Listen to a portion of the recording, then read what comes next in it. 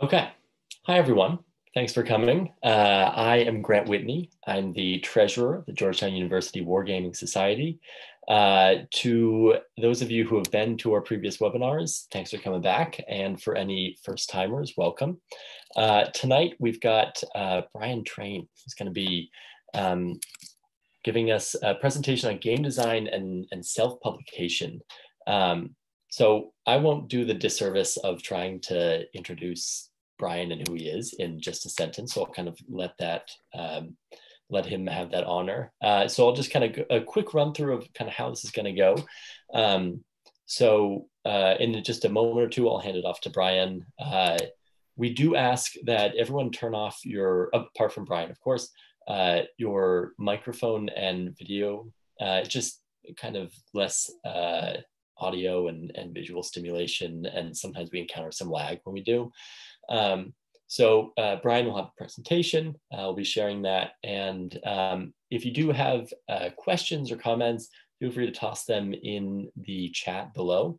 What I'll do, I'll log the questions, kind of group them together, and then we'll do kind of a Q&A at the end. And if you have any other questions that pop in your mind, feel free to add them. I think that's all I got.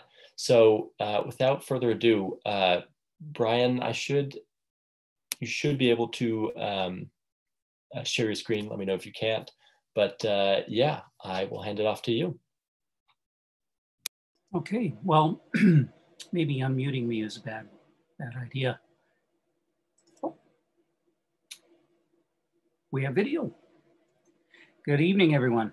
And I'm just gonna get right into the slides, and I'll just hit the share screen thing here. And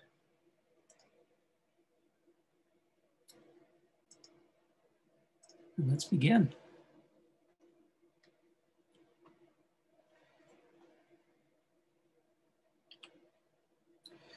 So in our short time together today, I'm going to talk about the self-publishing route for your game designs, assuming that you have a game or you want to design a game and distribute it. We'll go over why you should do this, what kind of things you can create on your home computer, and how you can publish and distribute these things.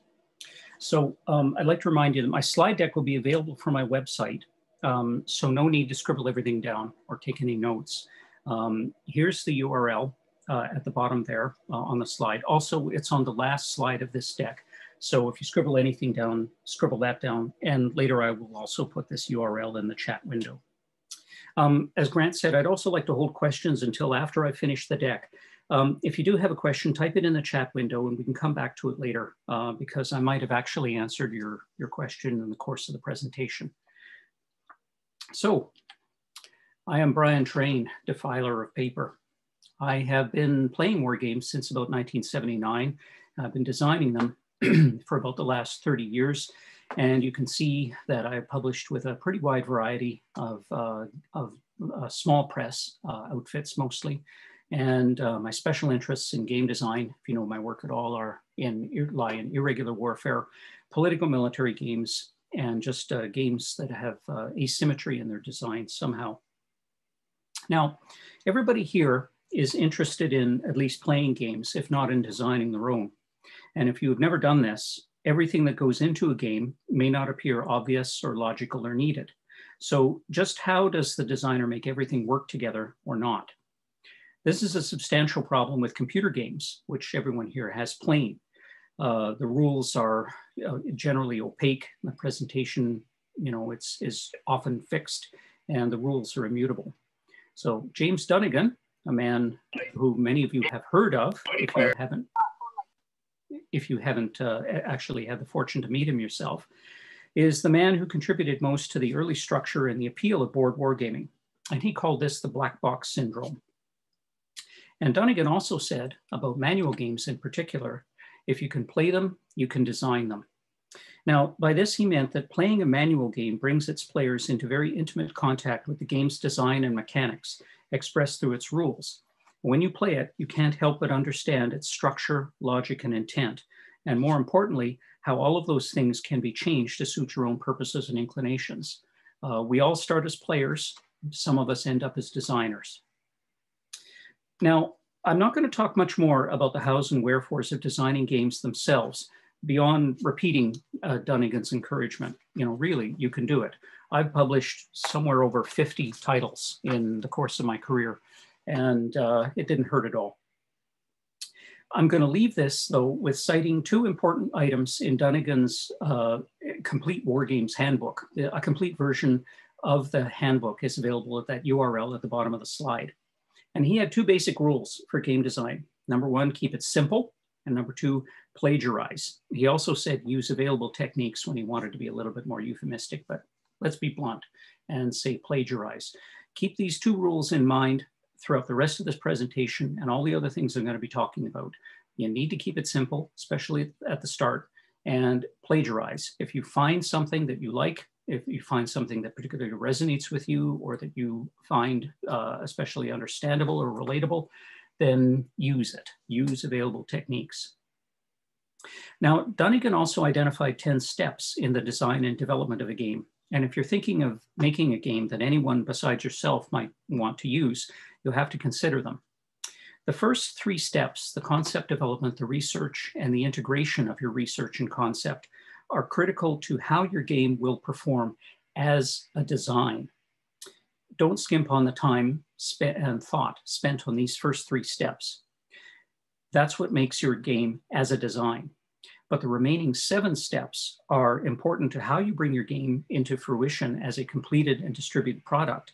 And at every stage, there's a question that you have to consider, points that you have to consider in order to make your game work as a game. So in step 4, for example, when you create your first prototype, this is where you first set down the overall look and the components of your design. When you write the first draft of your rules, step 5, you save yourself time by formatting and organizing your rules to a consistent style. Number 6, game development. That's when you start playing through the game and introducing it to other people. That's where you refine the ergonomics of text and images. So in your own plays through the game, you can see what does and doesn't work in the relation between text, images, and graphics. Blind testing. When you start blind testing, play testers will tell you what got in the way of enjoying the game. Editing, when you finally polish the design, is a refinement of how those text and graphics work together. Production is your last chance to make it work. Well, okay, feedback is your last chance to make it work, because you can always, when you're self-publishing, you can always go back and do something a little bit better. Now, the question might arise, why do this at all? Self-publishing is how I got started, and you can do this too. What the heck? Sorry about that. Bloody Adobe. So itchy brain, the condition called itchy brain. Everybody has a creative urge somewhere within them. And the better adjusted people among us manage to smother enough of that so that we continue to function as part of public society and even polite society. So everybody has some kind of creative urge, creative impulse. Often you run it off into, well, okay, I can do better than that. Maybe doesn't sound very nice, but it's no secret that every game designer started out as a game player. And they knew they wanted to, at the very least, start by adding to or modifying what they were playing to suit their particular understanding or enjoyment of the topic.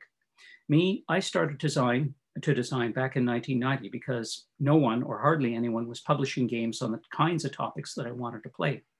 So my first 4 completed game designs were on urban riots, the coup d'etat, political violence in the United States during the Great Depression, and the UN intervention in Somalia. This was all in the early 90s, and hardly anybody had done any kind of game along those particular topics. So I made more of what I wanted to see in the world. And finally, presentation of your research or desire to inform others. Everybody has a particular interest. I think a lot of us here have a particularly strong interest in history, both contemporary history and older periods of history. We all enjoy doing research and finding things out, and we have a desire to impart our work, our research, our information to other people. And this last point is a particular interest of mine, because aside from the obvious historical and educational connotations, games give us a way to make sense of the contemporary world. And to me, self-publishing games is a great method to communicate this sense to others. Now in 2011, Ian Bogost, I think you might be familiar with him from some of your readings, wrote a book called News Games. The book was about how video games distributed to the internet could improve the effectiveness of journalists in achieving their objectives. The objectives of journalism are to inform, educate, criticize, and persuade, and possibly rescue their reputation and livelihood at the same time. Now, Bogost is an academic writer in the field of game studies. In this field, as an academic field, is almost completely devoted to computer and video games and is astoundingly ignorant of its tactile analog past. It infuriates me no end. The fact is, though, the practice of producing manual news games on contemporary issues predates video games by a very long time, and it maintains a tradition of citizen-based social criticism and analytic journalism in graphic form.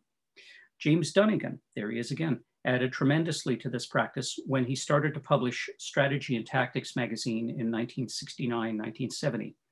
Each issue of Strategy and Tactics contained a playable game. These games were something that were very different for their time. They were sophisticated, thoroughly researched and modeled simulations designed by people who were generally not professional analysts or historians. And besides the game, the magazine would also contain up to 5,000 or 10,000 words or more of analysis, all about the history, the course, and the broader aspects of the conflict portrayed in the game. Normally, this lead article was also written by the game's designer, so the writer got to present his research twice, once as a standard written feature in a magazine, and again, where the research was quantified and joined with a set of game mechanics and graphics to make a game that readers could play and explore the topic for themselves. Now, Dunnigan published games on current and hypothetical conflicts pretty much from the start of Strategy and Tactics. But an especially interesting example here is the game Arabian Nightmare Kuwait War. That appeared in issue number 139. This game on the first Gulf War was probably the first manual war game to be primarily designed, tested, and developed over the internet. Within days of the Iraqi invasion in August 1990, James Dunnigan and Austin Bay, his co-designer, began to communicate over the Genie online service, which is something very few people remember now. Would communicate there with developers, playtesters, and graphic artists to create a game that reached subscribers in January 1991, only 5 months after the invasion, and just in time for the real Operation Desert Storm. Now, here are some other examples. The middle example, A Raid of Missiles, is a postcard game by Paul Rohrbaugh that was designed in 2012 on the conflict in Gaza of that year, and that came out within a few weeks of that particular conflict and was profiled in a piece in Foreign Policy magazine written by Michael Peck. And on the right is a sample of artwork from my own game, Ukrainian Crisis, which I designed in 2014 over the weekend that the people of the Crimea had a referendum on rejoining with Russia or not. And I don't know if anybody recognizes that woman in the card, the woman in the yellow dress. She is Jen Psaki, who I understand is now Joe Biden's head of his communications team.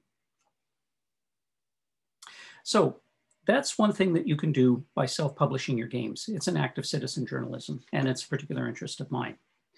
And I think I also need to take a moment here to talk about your, just some aspects of intellectual property and your rights and responsibilities. I'm really the last person to give anyone any kind of legal advice, even legal sounding advice, and different countries have very different regimes of law. So the linked article under the americanbar.org URL there is for Americans. I know we have some people here from outside of the United States, including myself. So the particular rights and restrictions of law in your country may differ. But basically, most of the understandings all subscribe to the principle that you, as the creator, have the moral and legal right to assert yourself as the creator of an original work, and you can set the conditions under which your work can be used. The basic thing to remember, though, is that game mechanics themselves are not copyrightable. Nobody has a patent on the hexagon, except maybe honeybees. You don't want to antagonize the bees. But the things that you create using game mechanics are definitely copyrightable, and they are your intellectual property. And personally, I keep things simple, and I make much of my material on my website, Game Variants and such, available through a Creative Commons license. There are different flavors of these, but I chose a particular type that is called attribution non-commercial, no derivatives. This basically means that someone using my work must give appropriate credit to me. They may not use the material for commercial purposes or gain, and they may not make it appear that whatever they do with it, that I endorse or support what they have done with it. And if they remix or transform or build upon the material, they may not distribute the modified material as if it were my work. Now, few things in life are really original. I say, as designers, we crouch on the shoulders of giants. If you owe a creative debt to someone, if their work has been an inspiration to you, or if they furnish the basic mechanics of your game, you have a responsibility to say so. It's a courtesy at the very least, and nobody will think less of you for doing so. It's good to name check. Now, we're going to talk about self-publishing methods. There are desktop publishing, or DTP, means in this presentation just means in a general way that you have somehow used your desktop computer to create a set of components in the nature of a game. And we're going to talk about methods of publishing and distributing through 3 different methods. But with each and every one of these 3 different methods, you have to have a satisfactory desktop published product first.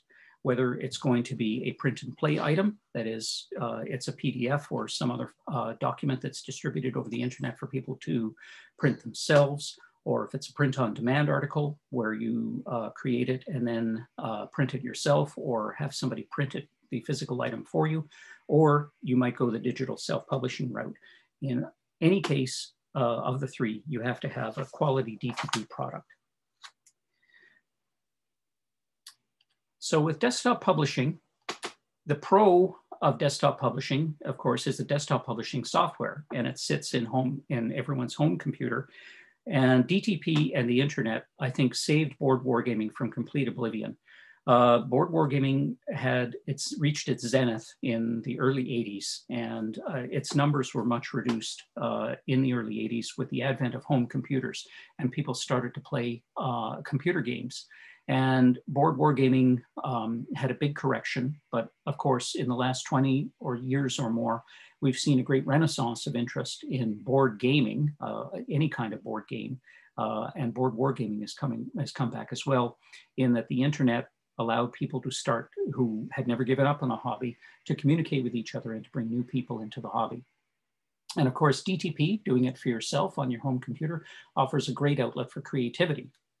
There are very few cons to this. The only thing I can say about it is not everybody is James Dunnigan, but not everyone needs to be. Let 100 flowers bloom, let 100 schools of thought contend. And we have really seen that because the number of games that are published in some form and distributed across the internet or through the market each year is just as large as it ever was in the 80s. So although the hobby might be smaller in terms of numbers, it's just as creative as it ever was and before. So over the next few slides, I'm going to be talking about some of your choices for selecting software for creating a desktop published product. Give you some thoughts I have on text and graphics in working through your game design and presenting it. Some examples of how to make your own game components in a very old school way. I will say that one thing I've learned in putting material together for this presentation is that there is an awful lot that I have to learn. So the methods I'm going to be talking about are maybe a little bit old school, but they're low tech and they always work.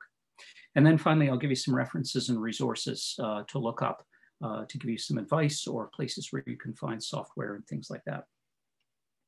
So DTP software, when you're putting together a game, every game has text elements in it. Every game has graphic elements in it, and they go together, and you have to produce it in some form. So for text elements, the basic need is for some kind of word processor, or if you're going the digital self-publishing route, some kind of hypertext generator if you're going to work through some kind of interactive fiction or a text-based game. Graphic elements, of course, need a graphics program of some kind, and there's some examples there. And then finally, production.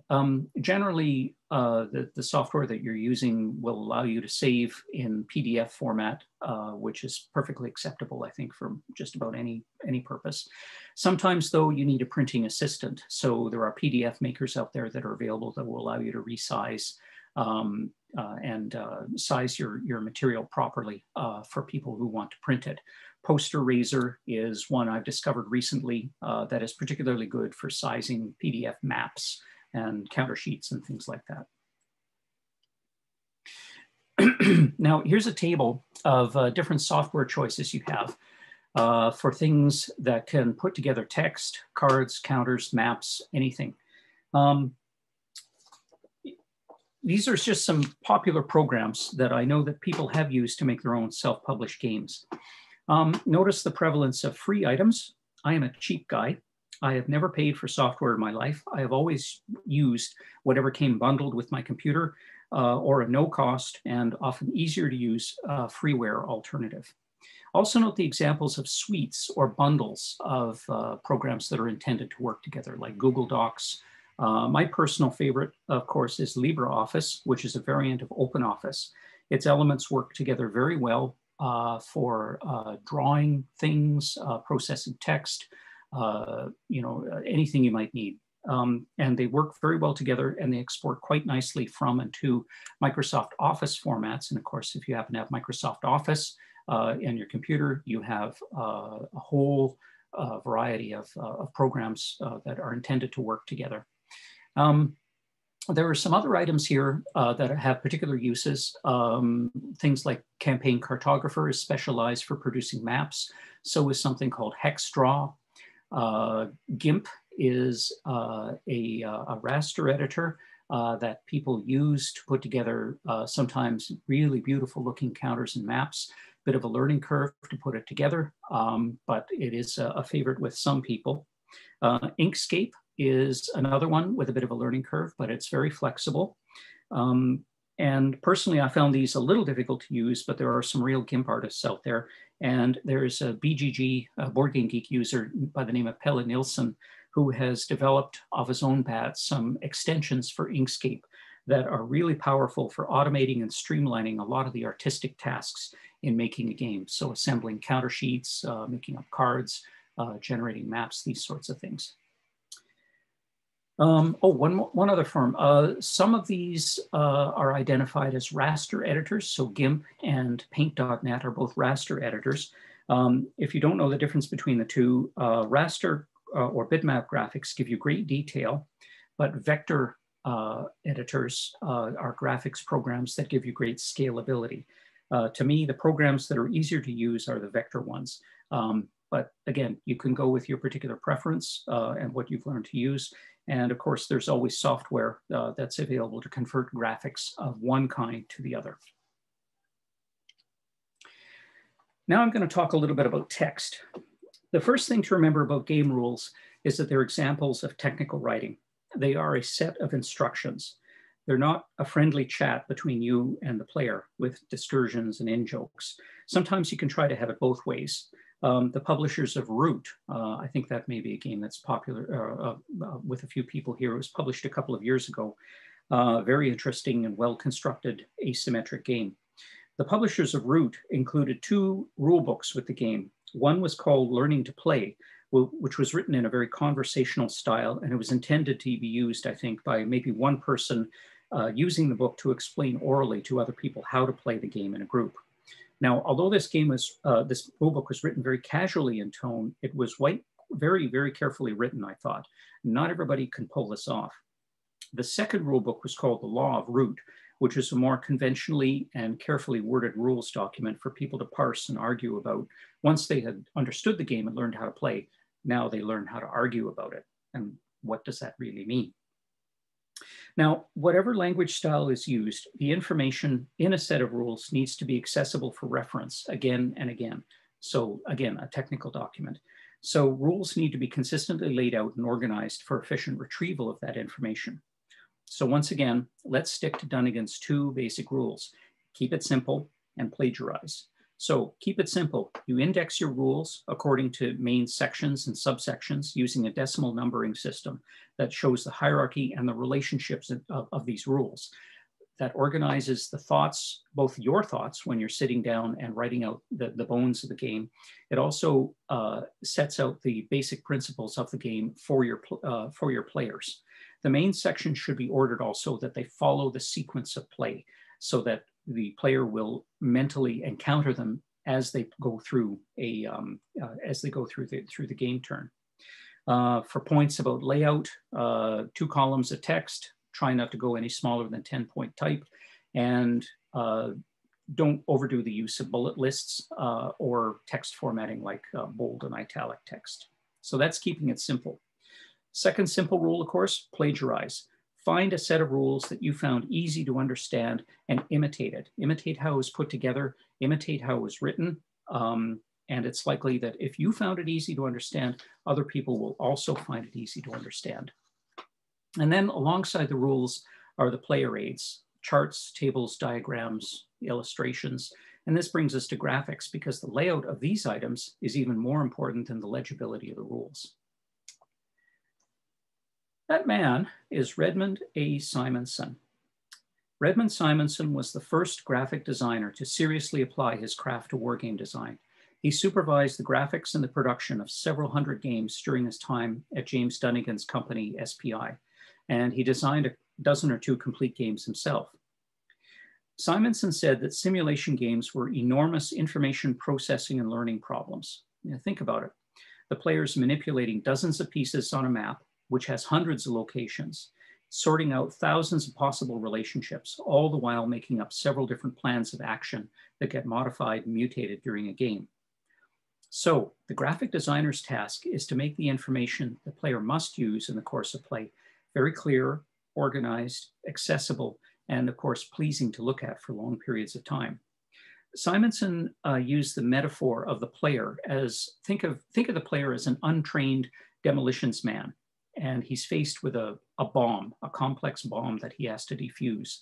Now, he's getting pre-recorded instructions on a radio coming over a set of headphones for him to use while he's trying to defuse this complex bomb.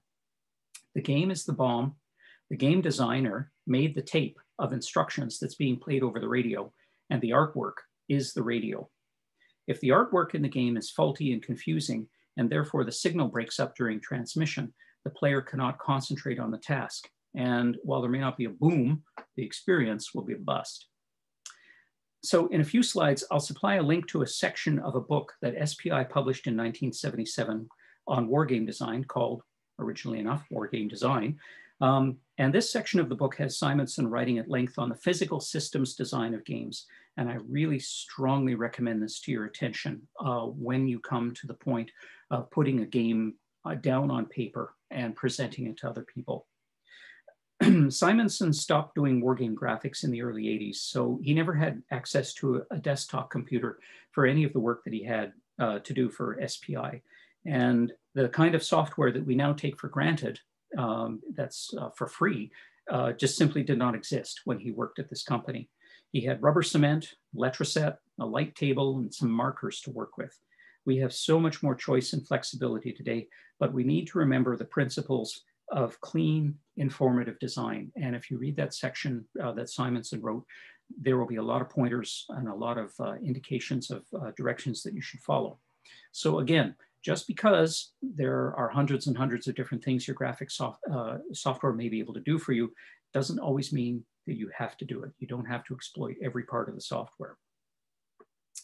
So once again, keep it simple and plagiarize. And what would Redmond A. Simonson do? So the next couple of slides are samples of Simonson work. These are Simonson counters. This is just black and white, but he tended to go for pretty simple schemes of color, just because of the printing technology that was available during the day, in the day. You can see that these counters were almost always ½ an inch square, so blown up. I've blown them up on this slide here so you can see a little bit more of the detail. And you can see that they are loaded with a certain amount of information, quite a few numbers, quite a bit of information. but at the same time, they're clean and they're easy to distinguish. And also see the level of complexity on each type of counter, whether it represents a land unit, a naval unit, or an air unit. So the ones in the top row are tactical games. So we see a counter representing one soldier, one ship, and one aircraft. And then in succeeding rows, these counters move up in scale, and the bottom row are grand strategic. So at the bottom there, that's like a French army, a surface fleet, and a fleet of long-range bombers. So you can see in the middle range, where we have tactical and operational games, there tends to be more information on the counter itself. But at the opposite ends of the scale, the very, very tactical and the grand strategic, there isn't as much of a requirement for information on the board itself. Here's an example of two examples of maps that Redmond Simonson used. Again, the printing technology of the day, they were limited to just a few shades of color that they could apply to a map. And you can see in the left-hand map, which is a map of a section of Middle Earth, how they managed to use overlays of color and some interesting little art, pieces of art to suggest an old style map, but still it's something that works very well for playing a game. Now, that's a somewhat naturalist appearance to a map. Simonson also liked to experiment. So the right-hand map is an example of a game on Tito and his partisan army. And this game wasn't all that well received by people back when it was came out in 1980 because it was a little bit too experimental. But I kind of like it for its schematic look and for its use of colors. It still manages to convey a lot of information in a fairly small area in a very clean way. But I was, and I think am, in the minority there still. But these are examples, two polar examples of the kind of work that he could do with his maps. And if something from 1978 doesn't flip your lid, here's an example of a really good player aid card from Root, which I mentioned a few minutes ago. It has really nice use of color, nice green color scheme, and it picks up on the green color of the pieces. The graphics are nicely used, a little bit of decoration, and the boxes and illustration and so forth are nicely laid out. And the text is informative, but it's not obtrusive. So I think this is a good example of a more modern look of graphic design for player aids. I'd like you to remember when you're putting together your maps and your counters to remember colorblind people. Almost 9% of the population in the world are colorblind. They're color weak or colorblind. There are three main kinds of color blindness. Protan, deutan, or tritan. Deutan, or red-green confusion, or green-red confusion, those are the two most common types. And tritanopy, anyway, I know what this word means, I just don't know how to say it, is quite rare. So this particular palette that I found here, I also recommend this to your attention. It doesn't look, the colors under the protan and deutan columns don't look exactly the way they do to someone who is not colorblind, but they remain distinct enough from each other so that someone who is not colorblind, but someone who is colorblind can still distinguish between the different colors and the different shades that are used. So an example of this is this one. This is a recent game that came out from Decision Games called Block by Block. The left-hand frame is what the colors look like to someone who is not colorblind. And the one on the right is this is how it would look to someone who is someone who has red-green color blindness. So can you imagine playing a game where practically all the counters are shades of brown? That's what it looks like. And I know that they have put other indications, text and icons and such. But the first thing that your eye will pick up is the color. And when everything is more or less the same color, Anyway, this is a little bit of a confusion I think that you can avoid. In a couple of slides, I'll give you a link to some online colorblind simulators so that you can see, once you put your map or counter sheet together, how it will appear to a colorblind person. Now, I'm going to talk for a little bit about how to make counters or cards. The basic idea with counters or cards is to work it in layers. So there will be a layer of text, there'll be a layer of fonts or images, and then there'll be a layer of colors. Again, keep it simple, don't get cute. Resist the impulse to load the counter with too much, or even worse, redundant information. We looked a moment ago at Simonson's counters. They had a lot of numbers on them, but they were all numbers that were needed during play constantly, and they were bold and they were easy to read. I have seen counters in games that are currently in print that used a watermark on the counter and a national flag and a color scheme all at the same time to convey the same single piece of information, what country the unit was from. And we've all seen examples of tactical games that might use a letter code and a realistic picture of a weapon and a map marking symbol to tell you 3 ways to tell you, yes, this is all the same thing, it's an anti-tank gun. And also remember, when you're putting your counters together, that something that looks really spiffy when it's blown up to like 6 inches square on a computer screen could be a blurry little blob when it's reduced to a little half-inch chip of cardboard, especially when you get to be my age and my grade of Coke bottle glasses. Don't do this. Don't make Redmond Simonson's ghost angry at you. Here is how I make my counters. This is a sample of counters for a game design I'm working on right now called Brief Border Wars, Volume 2. And how I put these counters together, the concept was to put them in 3 layers. So the bottom layer is the counter frame grid. So that's the little grid that the images for the counter sits in. This was simply a spreadsheet that I had used in LibreOffice. So I started a spreadsheet, set it up. Cells are ½ inch square. Borders were set to be 0.05 of a point. Then you lay this down onto the base layer to be the base layer of your document, which is a drawing document, and you lock it so that it doesn't move around while you're clicking and adjusting other things on the counter sheet. Next is layer 2, which is the unit icons. So what you will do to assemble the unit icons is essentially they're grouped text boxes. So in the case here, with this particular counter, which is a group of aircraft, Italian aircraft, CR-42 model. So CR-42 is a text box. The F and the 2 are also a text box, and they're arranged perpendicular to each other and grouped.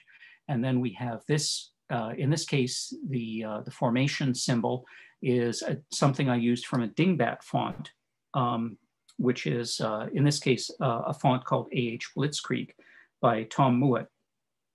And again, this is a dingbat font. So it makes for very small file sizes for your counter sheets overall. Also, you can use small graphics, but again, you can group these things, group and ungroup them, arrange them and scale them. That's the beauty of one of these simpler suite type programs. The font that I used for these is Universe or Helvetica, a nice bold sans serif kind of font that is still readable at a fair distance. So that's layer 2, which is the icons themselves. And then finally layer 3, which is the color, in this case, that shows the particular colors that, in this case, the top half of the Italian units and then the bottom half are the Greek units. This is a 1940 Italo-Greek war game. So basically you just get a rectangle that's filled with a particular color, give it a 50% transparency with no border, slap it down over the counters that have that particular color to show ownership, and send it to the back of the arrangement so that the icons and the text comes out to the fore and makes it readable. And of course, I started, of course, with a counterframe grid, which was a spreadsheet with cells that were all 1/2 inch square. The beauty, if you're going the print and play route, is that you can make the counters any size and any shape you want, because you don't have to respect a die cutter, not like the way it used to be in the days of SPI. A lot of print-on-demand outfits, that's a method we'll be talking about later, also use laser cutters instead of die cutters now anyway. So you can use, you can get counters of just about any shape and any size. But for making a simple layout, just with simple square counters, this is something that you can do, and that's pretty easy. Cards. Again, we apply the same logic with cards. This is a card that was produced for Colonial Twilight, game I did with GMT on the French-Algerian War. And it's a professionally produced product, but when I was making my playtest copies, this is the same approach that I took. So the bottom layer is the card frame grid. In this case, it's 2.5 by 3.5 inches, the dimensions of an ordinary playing card. Borders, so it gives you lines to cut. And if you want a transparent background image, in this case, the artist has used like the suggestion of a map of Algeria. And again, your base layer is locked because you'll be laying your images and text boxes on top of it. You don't want things to shift around on you while you're doing that. Layer 2 will be the image. Two common images are JPEGs or PNGs. They make for fairly short or fairly small files if you turn the resolution down on them, and they can become quite easy. I like this particular card. It's called Factionalism because the guy on the right is giving the suspicious eye to that dopey looking guy on the left. I always like that image. Then finally, layer 3 is the text boxes, or the textual information that's contained in the card. Again, these are just text boxes that you position on top of the grid. If you're going to have shaded text, you know, in this case, in this particular game, you need to set it off from the other text box because it has a different purpose. So again, we fill the rectangle, give it no border and a 50% transparency, and send it to the back so that the black text can show through. And again, making a map, you have the same concept. So first of all, you have the base layer of a map, which will be the divisions of the map. There are many different schools of what kind of a map works best for your particular purpose. So you can have a map that's drawn with irregular areas. The hex map is familiar to all of us, and there are also other schemes like point to point. So the map divisions will be your base layer. On top of that, you will put terrain, terrain features. So natural terrain like forest, mountains and things, and man-made terrain like cities, towns, railroads, that kind of thing. And then finally, you'll put your additional graphic elements on the top. So here's an example of a game that I did on the Allied invasions of Yugoslavia during World War II that never happened. So layer 1 up here is a hex grid. So what I did was I found a PDF of a hex grid of the proper size. I inserted it as the base layer and locked it. Layer 2, I drew in the coastlines. The water is a filled polygon that has straight edges, but also butts up against the coastlines here, and it's just given a pleasing light blue color. Layer 3 is natural terrain. So you see that I've used a combination of icons from a dingbat font, plus some filled shapes of different shades, so that hills over here are differentiated from mountains. So again, this is a free-form polygon or curve, and it's just filled with a particular color and given a transparency so that the icons can show through nicely. That's natural terrain. Layer 4 is artificial terrain. So ports, symbols, railroads, that kind of thing. And then finally, embellishment. So there was, this particular game used like a combat table or battle table where you would set out different units facing each other. They would roll dice against each other, and their artillery and attack and naval units would be arranged behind them. So This is where, this is a space that used constantly during the game to resolve battles. So it deserves a place on the map itself. And then of course you have your fancy stuff like your title. Production. Once you've taken all these lessons to heart and you've assembled your counters, cards if you're using them, and maps, generally PDF or portable document format is the most usable form. It exports readily. It makes files that are not too big, pretty easy for people to print themselves or for small press outfits to work with. There are always things you can do to manage your file size and make it fairly small. You can scale and compress your images. If you use dingbat fonts for silhouettes on your counters or for NATO map marking symbols, those kinds of things, instead of drawing them yourselves, you can save a lot of file size on that. Maybe that's not so much of a problem now with the internet, but when I get a file from someone, and it's like 62 megabytes and it's a small map, that's going to be very, very difficult for me to print if I can do it at all on my home printer. So I promised you references and resources. There they are.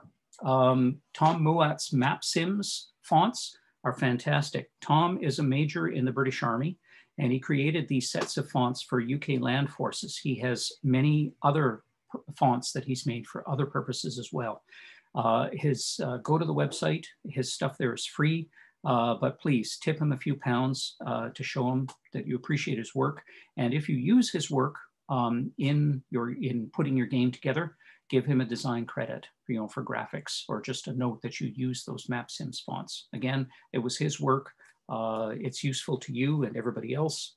You should give a credit. Free fonts download. There are hundreds and hundreds of font sites on the map all over the internet. This one is one I found that has some interesting examples of dingbat fonts or other things like that. Again, when you're using text fonts for your counters, Universe or Helvetica, something not very fancy but still bold is a really good way to go. I've seen people use a lot of experiments with fonts and different styles of fonts, and it generally is not as satisfactory. Graphics and physical systems design. This is the section I was talking about a few minutes ago. You can get a copy of this section of the book at the URL. Some of what Simonson writes in the chapter relates only to pretty dead tech. Hardly anybody now uses Letraset or dye washes to color counter sheets. But what he says about how to present text and graphics and how to make them work together is gold. So please have a read of that. There are grids, square grids, hex grids, triangle grids, all kinds of things that you can use at that URL. Our friends in the role-playing game world have all kinds of online map makers that you can put together, and you can put together a simple map and save it for yourself. And I mentioned colorblind simulators as well. And tutorials and guidance. There's a lot of really good advice lurking on Board Game Geek, where a lot of designers get together and talk about what does and doesn't work for them. Armchair Dragoons forum, which is the forum of choice for the Georgetown University Society. They've got a forum on designing and creating, so go and have a look there. And of course, there's other guidance in other places, Board Game Geek and even Facebook, on how to put your material together. Again, remember those two basic rules: keep it simple and plagiarize. If you find yourself playing and enjoying something you like, try to do something along those lines while keeping it as simple as possible. Now, we're going to talk about production and distribution methods. So the first one I'm going to talk about is print and play. Basically, what you do is you use all that software we've been talking about in these methods to create a set of digital desktop published files. You make that file available to someone somehow through your own website or through a pay website like Wargame Vault or Wargame Downloads. And people download the file and they print it out themselves. The pro, of course, is a low cost to everybody. Of course, version control, because you have control over time of replacing and updating the particular files. So that if you find some kind of combination that works better, or if somebody gives you feedback, makes you a suggestion of how something might work together a little bit better, you can make that change, and you can maintain that kind of control, which is something you lose when you give a game to a publisher who may end up doing all kinds of things to it graphically. Of course, there are some drawbacks here. It really depends on your crafting skill. Few people, I think, really enjoy crafting and putting things together. They'd much rather get playing.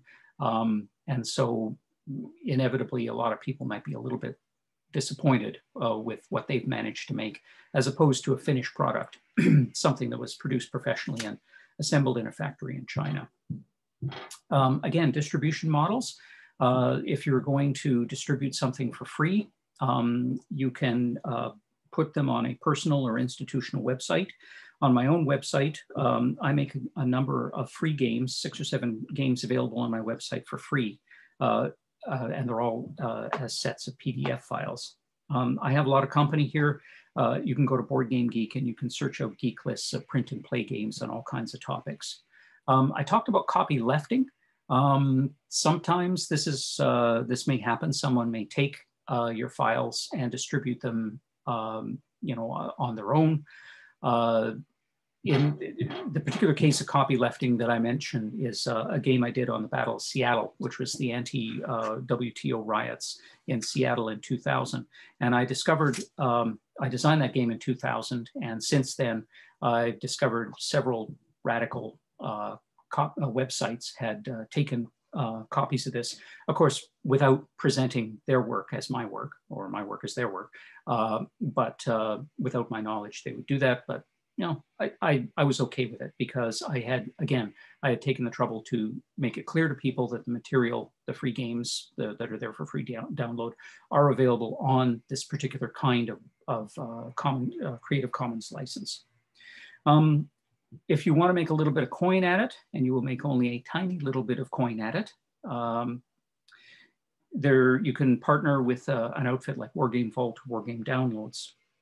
I recently partnered with Wargame Vault to make PDF copies of half a dozen of my 4-pay games games available.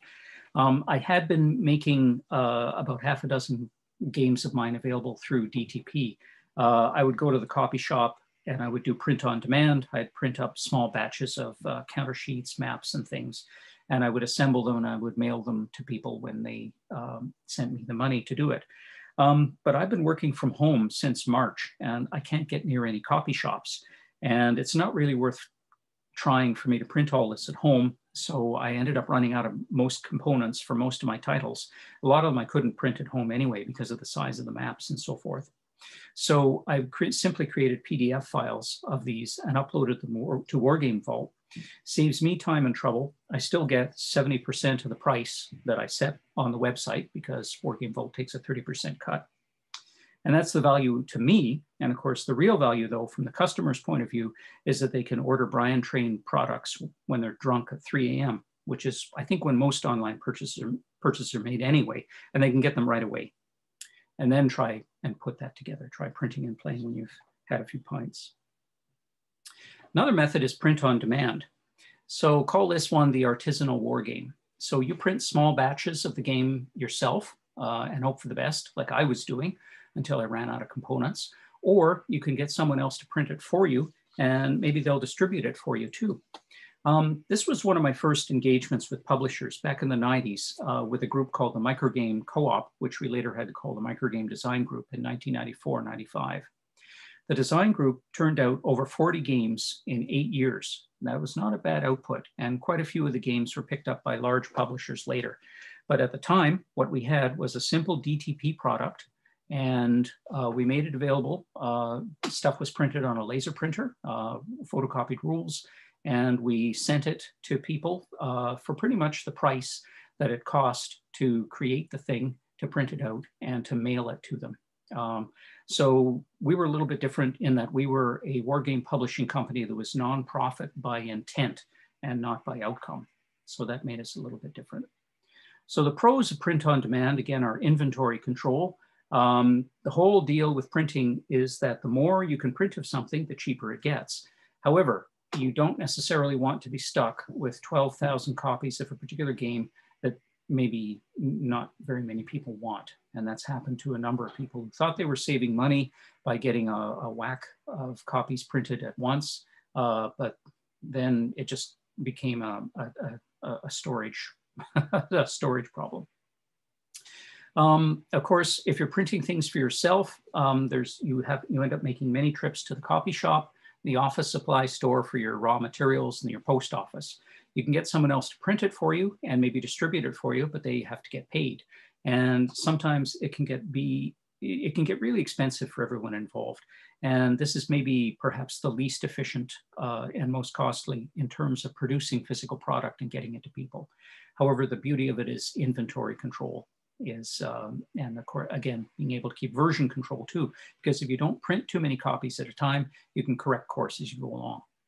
Now, print on demand people, a local copy shop will work for you. Maybe if you have an understanding faculty member or an oblivious employer, you can do some production that way. Two outfits I know of are Blue Panther. This is a one-man outfit. He produces titles for several companies that I've published with, including Holland Spiel. He also uses laser cut counters. So I mentioned laser cut counters a little while ago. So you could have on your counter sheet counters of just about any kind of size or shape you like. Game Crafter is a business that will make multiple copies of a game. You give them the files and they will print them out and they will assemble something and they will give it and they will mail it to people who buy it. They will go all the way down to making individual copies of a game. And they have an amazing array of wooden and plastic game bits available that you can buy separately, or you can just say, put, so many of this little blue meeple in the box. But it's expensive for them to print it, assemble it, pack it, and ship it for you. But it can be a really hassle-free way. Once you get all the files the way you want them to be, it's a good hassle-free way to get the product out there. And you can get a pretty good, they print a pretty good quality product. And again, they have access to large stocks of little bits and pieces that you may want to use in your games. Another method is digital self-publishing. This is a digital port of your game that's playable on a computer or a browser. So the counters or cards, the pieces in the game, become manipulable objects on top of your map, which is also a digital surface or other playing surface. So the pro means that the item doesn't physically exist. So besides your, trying to make things come together, the text and the images come together, once you've managed to do that, you don't have to worry about printing, color, that kind of, or actual means of physical production. Version control is also very good because you can literally put these things together and make changes on the fly. And there are some digital game playing programs that will handle mundane record keeping functions for you. Cons, all of the methods that I've described so far have been fairly low tech. If you are okay with learning yet more software and creating yet another version of your game for people to play, if you've got the time and the inclination to do that, maybe that's not really so much of a con, but it can be a bit of a time sink. Distribution method, of course, is primarily over the internet. I also wanted to mention just for a moment about interactive fiction and text-based games. This is something that doesn't always immediately spring to people's minds as a game for some people. But I'll guarantee almost all of you have leafed your way through some kind of a short or a long choose your own adventure article or a book where you hop between paragraphs and pages as you make decisions about what you or your character does. So with interactive fiction or a text-based game, the idea is the same, only it's done on a computer. This really took off with role-playing games crowd not too long ago. And I've also seen some excellent examples of this method used for education and training aids. I mentioned Major Tom Mouat a little while ago. Tom put together long ago a basic battle skills game for British Army soldiers using the format of a Windows help file. So in that particular item, you would each card would give you a little bit of a decision, a little vignette, a little decision that you had to make, and you would click your decision, and it would say, okay, well, you shouldn't have picked up that thing that looked like a black baseball. It was a grenade and blew up. So creating a text-based game, it can be a lot of writing, and to fill in and embellish the story that the player is building in their head or should be building in their head as they play your game. But it can be very rewarding. And of course, if you're the kind of person who really enjoys to do a lot of writing, if you're a storyteller at heart, and you'd rather tell a story than write a set of instructions for a game, this can be an interesting outlet for you.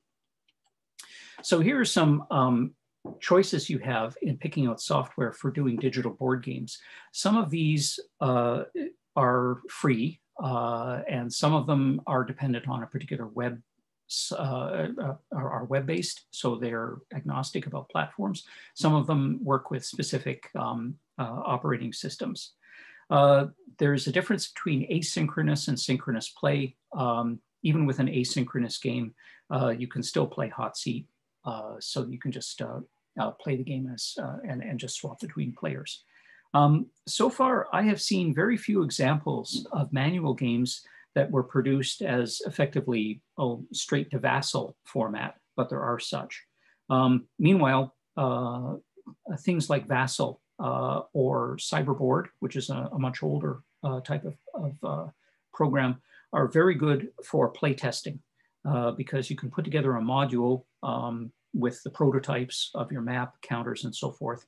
And it's much easier to send this kind of file to your playtesters over the internet, as opposed to making physical playtest kits, which is a tremendous pain. And of course, if you send items out to 20 different playtesters and you never hear back from 17 of them, well, then that hurts a lot less than if you've made 20 playtest kits and 17 of them are wasted. And of course, there's some examples here of browser-based or web-based games like Roll20 or Tabletop Simulator, which again are just, you know, they can get, again, this is a digital port of your board game. Some of them might involve having to know a little bit of coding or knowledge of the software in order to have a satisfactory version of the game. But an example of just how low tech even this can get is simply using Google Slides. If you use Google Slides, for example, the base layer of the slide would be, the first slide would be the map. The counters are manipulable objects that move around on top of that. Meanwhile, you can have text boxes on top of the map that can be updated with information and so on. And because it's a Google Slides, you can have any number of players using it at the same time. The players can chat or message each other with using other software while playing and rolling dice to resolve the actions on the map. And when you're done a game turn, what you do is you just duplicate the slide. And that sets you up for the next turn in the game, but it also keeps a record of the game as it's played turn by turn. And finally, here are some software choices for text-based games and interactive fiction. There's many similar programs available. A lot of them have been created for teachers and instructors to use, and they don't require knowledge of any kind of programming language or experience of coding. And, you know, in the extreme, as opposed to these purpose-built programs, you could really use any kind of HTML editor to create a text-based game. Hypertext permitted the internet to exist in the first place. So any HTML editor that you use to build a website can be used to make potentially an absorbing piece of interactive fiction, because at the bottom of it, the entire web is hypertext. Now, we've talked about why, what, and how to self-publish. We've talked about text and graphics and how they go together to make game components and things to keep in mind when creating them. And we've talked about methods of production and distribution. Again, print and play, print on demand, or digital self-publishing. So good luck to you in any kind of game-related project that you have in mind. And just remember, one more time, Dunnigan's 2 basic rules. Keep it simple and plagiarize. Thank you. Oh, and just take a moment to scribble down that URL if you want to have a look at the slide deck and download a copy for yourself. Okay, how do we get out of share screen? Escape? There we go. Stop share. Thanks, Grant. No, thank you. I mean, that was great. I don't know if you were able to take a peek at the the chat, but I will No, say, I wasn't. no, that's totally fine. A lot of people very engaged, so I big thank you to all the attendees tonight. So I have a couple questions. That's all right with you. So one, sorry, I've got them in a separate doc here. One, I thought a good question was by Maurice, who said, Brian, with your impressive track record and industry stature as a whole, there must be a few publishers, big or small, who wouldn't be interested in your designs. So what's the draw of self-publication for you? Maurice, he's trying to butter me up, I think. Well, as I mentioned, I have half a dozen designs that I made available through BTR Games. That's my sort of DTP imprint. And there's about half a dozen there, and then there's another half dozen that I make available for free on my website as well. So that's a dozen designs. These are things that no publisher is really interested that much in picking up. I used to have more of these BTR games available as DTP products, but they would be picked up. One Small Step Games, for example, they picked up several of my titles that were previously things I did myself, I self-published, and put it together as a folio and made that available for, with some nicer artwork. Hold on, someone's asked me to, okay, let me just copy this. So basically, the ones that I have available they're ones that aren't, there we go.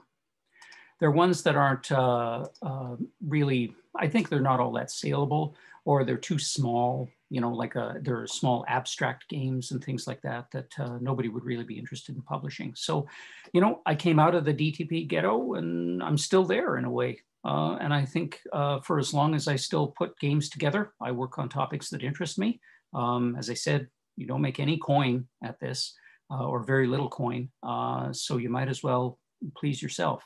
And pleasing yourself is a good way, and you self-publish it, and other people get to know just how you pleasure yourself. Oh, there we are. Oh, perfect. Okay, so I know Tim was having some trouble with the link. Tim, if that doesn't work, just let me know, and I'll find the right link. Yeah, that should work. Yeah, it was working for me at least. So yeah, fingers crossed. Yeah, no, I published it just before it came up, and I tested that it works. So anyway, okay. Perfect. And so I know we had one from, this is earlier in the presentation. I know a few people in the comments had given suggestions. So this is from Jim, I apologize, DeCrocco, may not have pronounced that correctly. But he said, hi, Brian, I'm not a computer whiz. That's okay, me too, Jim. However, I would enjoy building variant counters in some of my games, despite the list of programs, frankly, don't know how to start. So would you suggest using the templates of Redmond A. Simonson that you had listed on one of the earlier slides, or do you have kind of other suggestions? Hold on, I think I found the problem. It's not 06, it's 08. Yep, this one's good too. Sorry about that. There we go, that link should work. Yeah, I think it's I really like Redmond Simonson's work. I think he's a really good person to imitate. I think, personally, and I'm really old school about this, I think that Wargame visual design really kind of reached a high point with him in the late 70s, early 80s.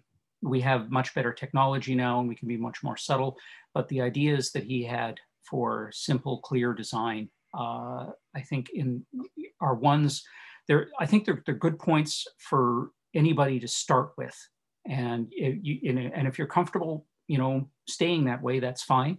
But designers will find their own, you'll find your own particular swing of things. You'll find there are particular methods of putting text and image together, or certain styles that just work it better for you.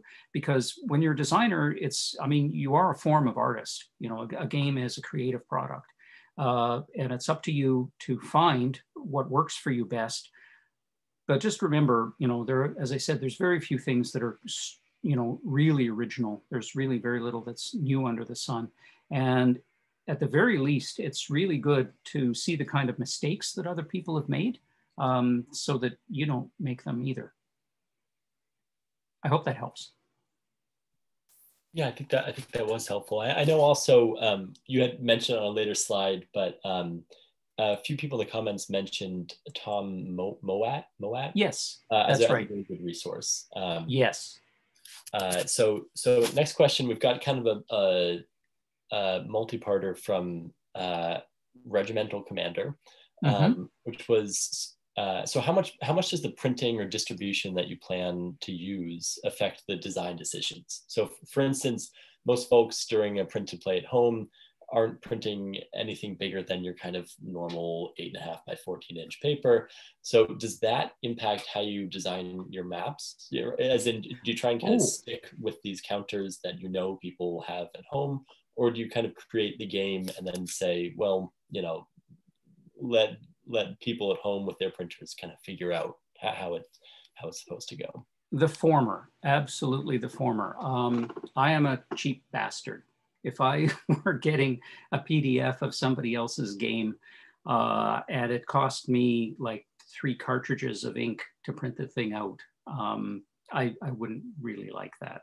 I am really cheap because I produce my own prototypes as I go along. So I'm really miserly with ink. And of course, paper sizes, you have to respect those. That's a habit that I acquired from the very beginning. I mentioned the microgame co-op, which we later called the microgame design group. Funny story, won't go into it there. But the restrictions that we had then is that the material as a DTP product had to be produced on a home printer. So we were restricted to 1 sheet, letter size sheet of counters. Of course, they could be any size, shape, color we wanted, but you had 1 sheet of counters to make up an 11 by 17 map. Well, you could make the rules as long as you wanted, but with those physical parameters for the map and counters, most games were around, maybe 6 to 8 pages of rules and a couple of page or 2 of charts. And that was a small, cheap and cheerful product. And as I said, we turned out 40 titles like that. But what was really valuable to me doing that was the discipline that it imposed on you.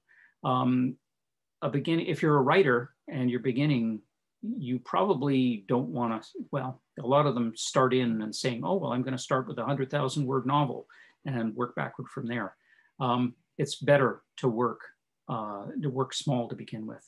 Because just the discipline of having certain physical parameters that you have to respect confers a kind of discipline on, for example, the number and type of counters or units that you can put into the game. If you know that you have only so large a canvas to work from on the map, then that makes you think more carefully about how your map is laid out, how much of your map is really used during the game. And just trying to maximize things as much as possible. So I think it's a good efficiency exercise. It's good discipline.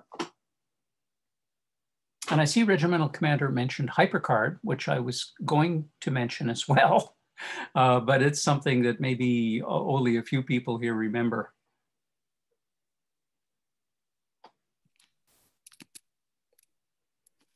Okay, great. So I've got 3 more questions. I don't know if we may get a few more, and that's totally fine.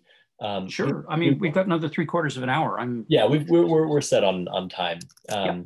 So Santiago had asked, in your opinion, how large is the existing wargame market? And do you think, maybe with COVID that it's expanded, or maybe it's kind of saturated? Well, I guess you're talking about the board wargame market, like the market for manual wargames, because there are far more copies of the worst computer wargame ever designed. I don't know which would be a candidate for that, but I'll guarantee you that far more copies of that game were sold than the best-selling board game, which of all time, which I think is, well, it used to be Panzer Blitz, But I think maybe Twilight Struggle, which I happen to think is a war game. People might differ on that. But anyway, you got a couple 100,000 copies of those in people's hands. But that's over, a fairly long run of time. It's anybody's guess just how many really devoted war gamers there are out there. I would say, I don't know, I guess maybe 10,000, most of them Americans. But I know that I'm almost certainly wrong with that number. It's hard to tell because there are people who have different layers or depths of involvement with war games. There are a lot of people, who level off with, Axis and Allies of some flavor. And then there are people who dove right into it, in the 70s and haven't come out of the pool since. As I said, I've been playing since 78 or 79, and I have never taken any kind of hiatus in playing or interest in war games. But it was quite a while before I, got it together to start designing my own stuff. That's actually a good point, just talking about kind of the different levels at which designers and players are at. So Thomas Villot, apologize if I'm mispronouncing that, had said you talked a lot about the process and options for release, but what do you do about marketing, right? So how does someone who doesn't have a reputation get noticed? Be patient. I really haven't made much effort to advertise any of my designs. I started designing in 1990 or so. My first DTP designs came out with Microgame Co-op in 1994, 95. But it wasn't until maybe 10 years ago that I think I started to get any kind of a reputation or to become any kind of a name among nerds. For me, it never really mattered. Because for me, it was a hobby that I was interested in, and I wanted to share my work, and it was pleasant to share my work with other people. And so with the Microgame Design Group, we never really went out of our way to advertise at all. We were active on Console World Expo and Board Game Geek later, in kind of just advertising our presence. But really, it was mostly word of mouth. You started printing copies and people would pick them up. To market yourself, I think there are more routes nowadays than there were, 20 or 25 years ago. Board Game Geek, of course, is much more larger and more functional than it was. And outfits like Wargame Vault, that's a cheap way to get your work seen and distributed around. I'd say just kind of participate in things. But like a formal marketing plan or to spend money or genuine effort on marketing yourself and your games to try and actively sell them to people, I'm sorry, but I never did a lot of that. Right, and we had another question from Alan Richberg, who had asked, do you ever work with a developer, and to the extent that you have, what has your been experience working with developers? Well, I have worked a few times with a developer. There's different schools of thought as to what a developer's job is. A friend of mine, Neil Durando, wrote a really brilliant series of articles in his blog a few years ago about different styles or schools of thought that different companies brought to the job of a developer. I think it's the designer's job to create a game and to play it and work it out and develop it himself or herself to the point where they would be happy putting it out as a self-published project. And if you get it to that point, and you're serious about submitting it to the attention of a bigger company and going bigger, then you should anticipate working with a developer.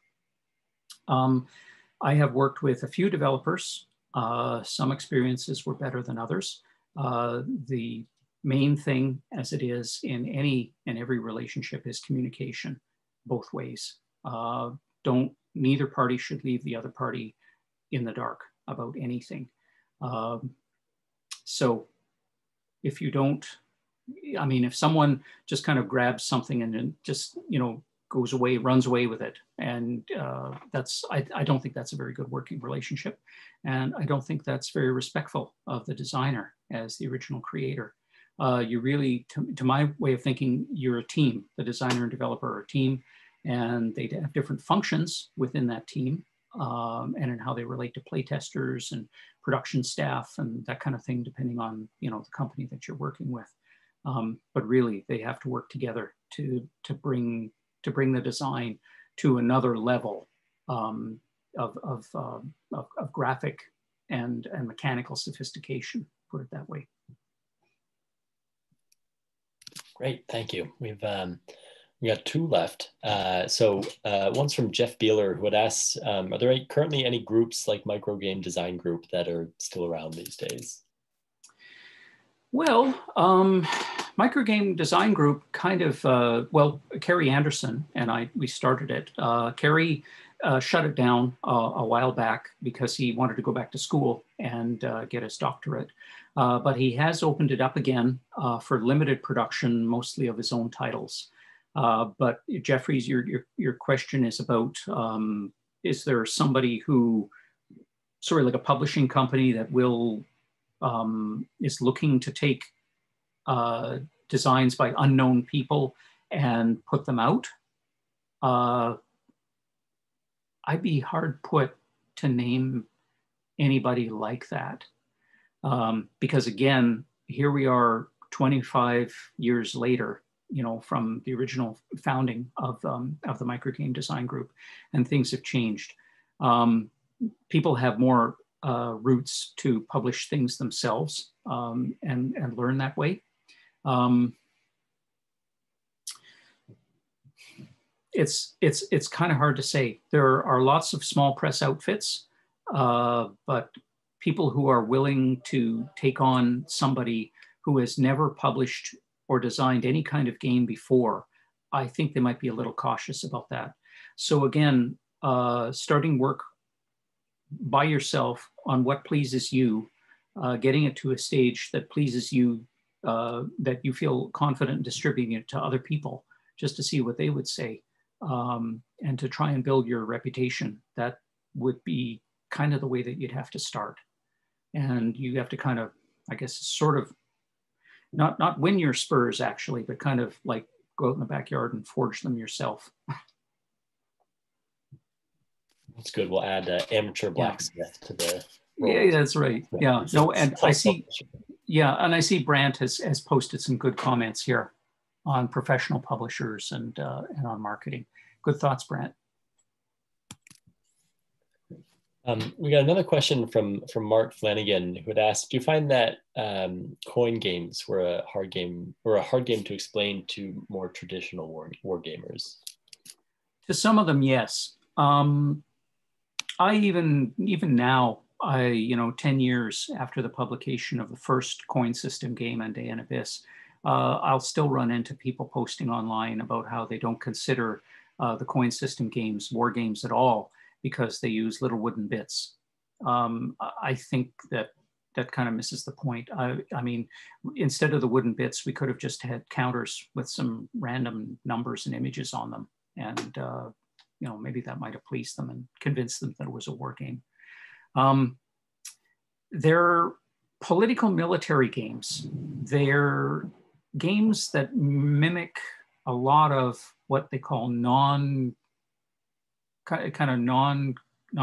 action. So the action is abstracted at a very high level. So it's if you're like a standard war gamer, you know, like, you know, maybe you're like a naval war gamer at heart or something like that, or you like tactical games. It may not really resonate with you in comparison to the kind of games that you normally play and enjoy playing, because it doesn't go into that level of detail that you would find satisfying. And the asymmetry between the factions, whether it's 2, 3, 4, I think we're working on 5 and 6 faction coin games now, is something that some people may find a little hard. Like some people say, well, it's like having to learn 4 different games at once, because you've got 4 different people playing through the conflict in 4 different ways. That kind of is the point. But right. Again, you know, it doesn't satisfy everyone. And, you know, fair enough. If you don't like coin system games, I'm not going to plead with you. It's something you enjoy or you don't enjoy. I mean, this is something that, you know, we're all engaged in this to enjoy it and to learn something. And, you know, I wouldn't want to be the one to dictate to people. And I think you kind of touched on this in that question, but Santiago had asked, in your opinion, is the physical quality of the chits board a decisive factor for gamers buying into a game? Mm-hmm. Yeah, definitely.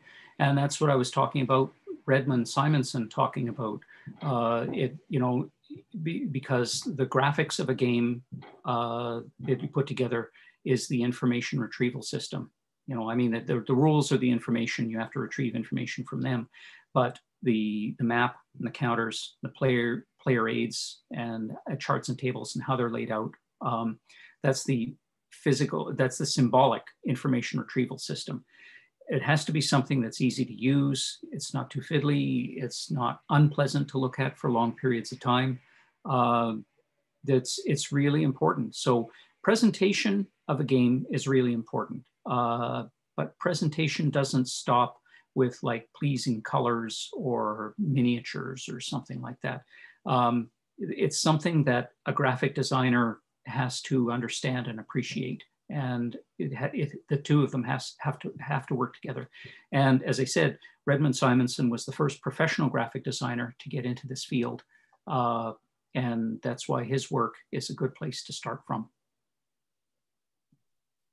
Great. So we've got, I believe we're on our last question. So this is maybe a good time to say, so the whole presentation, the Q&A will be on the Georgetown University Wargaming Society YouTube link.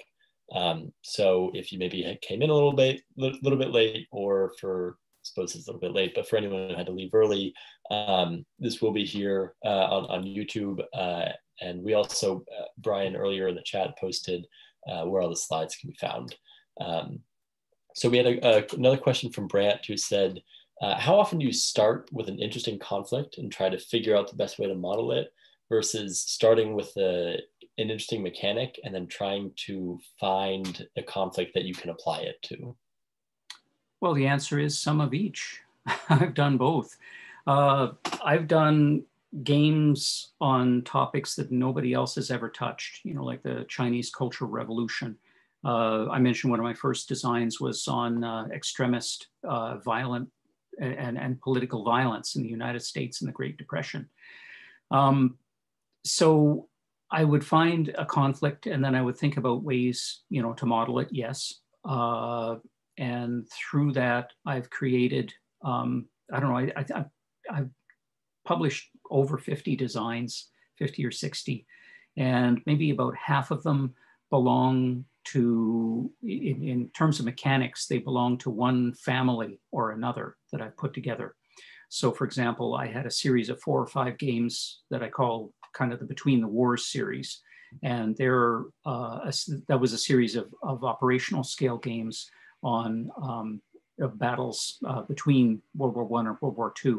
So like the Russo-Polish War, an American invasion of Canada in the late 1930s, the Finnish Civil War of 1918, things like that. They had a common system, but you changed up the particular parameters of each. So it was a particular system that I developed over the course of designing several games. But I would come up, with a conflict, and I think, oh yeah, okay, that's an interesting conflict. I'd be interested in researching that, and this system would probably be a good fit for that. But sometimes I would put together like a new system for something. I mean, every system has to have its start somewhere, and that's half of my work. The other half of my work, 20 or 30 designs, use sets of mechanics that I have never used I never used it for any other game before. And I've never used it for anyone after. So I like experimenting. I like experimenting with unusual topics and with unusual mechanics. Doesn't always work, but that's how I do it. And sometimes, yes, there's a mechanic, and I'll try to find a conflict for it. Jim mentioned a Battle of the Bulge game down there. That's how my Battle of the Bulge game came to be, because I had developed a corps and army system that featured, almost diceless combat and kind of a mission matrix idea, and sort of an HQ activation system between the two of them. Those things are kind of common now, but this was back in like 2000 or so, like 20 years ago, and it was still a little unusual.